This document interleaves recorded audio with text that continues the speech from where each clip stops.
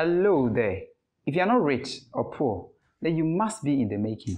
This is Wisdom Formula. Over here, we believe everything is possible once you have the formula to convert your knowledge into wisdom.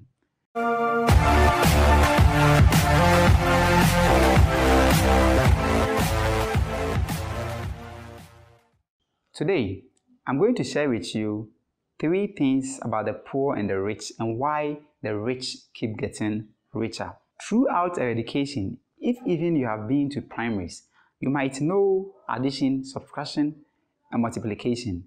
And why you might know these things but don't make too good use of it consciously, this is probably the reason why the rich keep getting richer. Number 1, the poor always look for money. They always add money. And that is probably why they are poor. As a poor, you are not even able to cover all your basic needs. So you don't even think of going outside us to do something different. So you look for ways to add up to the money that you have and to spend on your basic need.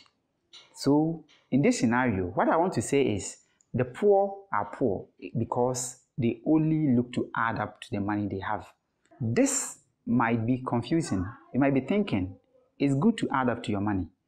But listen to the end. Number 2, the middle class. All what the middle class do is to subtract and add. To be in a middle class is to be like, if you are not rich or poor, then you must be in the making. You must be in the middle.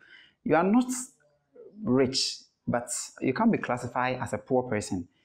These are the people who get money, then subtract this money to buy liabilities, thinking it's going to add value to their life, but actually subtracting more from what they already have.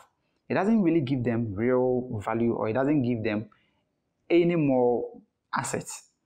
So what the middle class do is they add and subtract. They look for the money and they spend it. They look for the money and they spend it.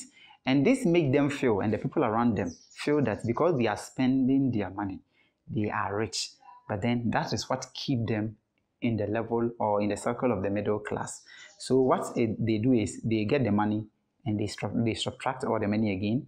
Get, subtract, get, subtract. Number 3, what the rich do that make them too rich or very rich is, first of all, they get the money, which is they add it, subtract it, and they subtract their money to do things that will multiply their income.